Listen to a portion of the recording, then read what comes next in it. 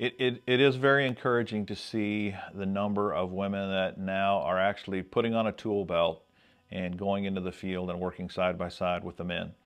And one of the things that we have been very, very happy with, even pleasantly surprised, is the dynamic and the perspective that women bring to a construction site that we can't get for the men. And this diversity really helps us be much more effective, much more productive.